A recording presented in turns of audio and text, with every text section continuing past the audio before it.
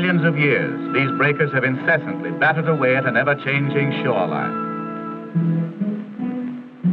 Living in the perpetual motion of the insurgent surf are thousands of creatures that withstand the angry forces of the rolling water. Animals most often associated with the sea are the common fish, seen swimming leisurely within the depths. There is the cowardly shark, stealthily stalking its prey, and the wolffish, with its ugly facial expression as it waits to pounce upon some unsuspecting crawling crab. Although less conspicuous, there are other innumerable denizens that abound on the ocean's floor. Great gardens of sedentary creatures, sea anemone as they are known, comprise a large group of simple animals. They possess form, symmetry, and the usual life processes associated with lower forms. A panoramic journey along the rocky shore reveals a multitude of extraordinary specimens. Some are extended like beautiful flowers in bloom. Others are folded in upon themselves, presenting a less attractive exterior. There are infinite varieties of these creatures, distributed throughout the oceans of the world. Some species burrow deep in the sand and project only their tentacles to entrap some passing animal. When contracted, the sea anemone appears to be merely a clump of dull material. Only when it unfolds is its true beauty revealed. As fish glide among the rocks, unaware of danger, and accidentally touch the flower-like growths, immediately the tentacles are brought into play. The apparently beautiful petals become stinging, paralyzing weapons, discharging thousands of torpedo-like projectiles into the body of its victim. Our object of beauty becomes in reality a voracious feeder that eats its victims alive.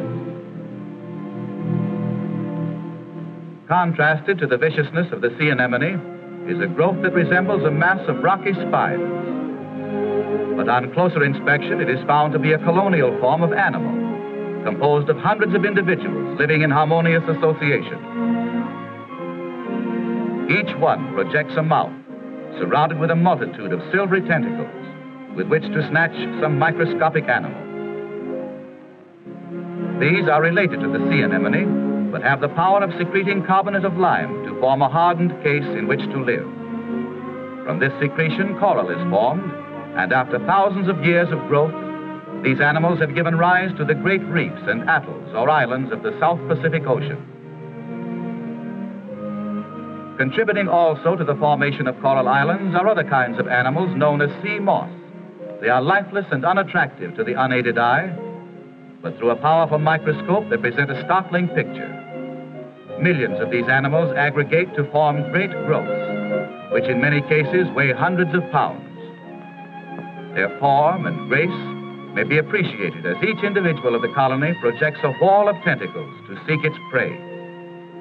Then, if in danger, to dart back into its shell again. Little would they be recognized as being living animals when as a whole they present themselves as an inanimate fern-like tree.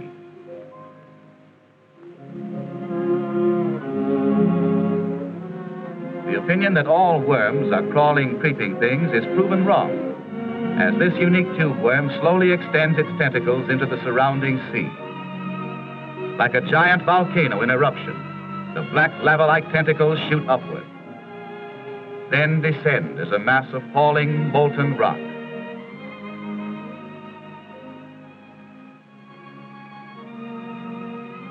This colorful animal also lives within a tube and extends numerous sparkling tentacles that radiate a phosphorescence which beautifies and colors the water. The door at the exterior of the animal's shell is composed of eggs embedded in a case.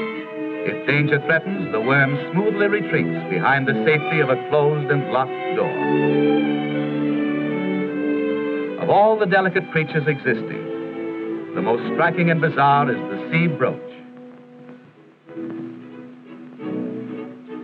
Composed of hundreds of swaying animals living as a colony, it appears as if studded with innumerable varicolored jewels.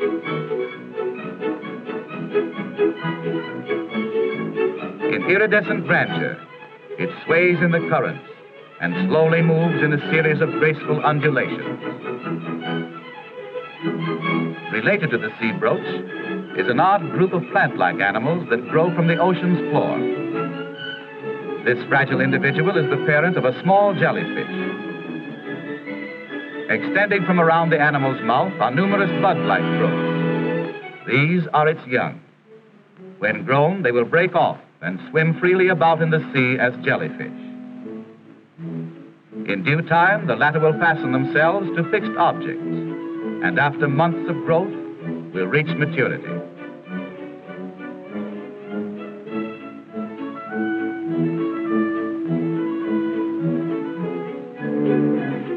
This object, resembling a translucent tube, is on further examination found to be an active living animal, known as a tunicate.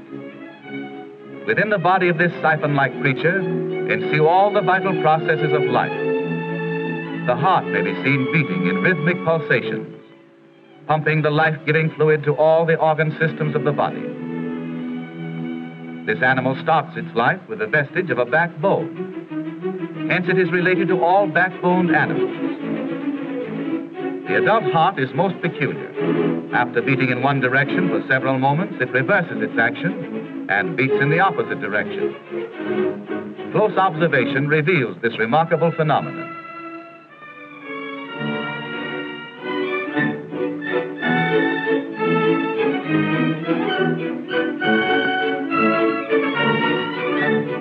It is bewildering to attempt to contemplate the plan or means by which the diversity of sea life assumed its present form. This beautiful creature, extending its graceful arms to search the sea, may be likened to a rocket bursting in the sky.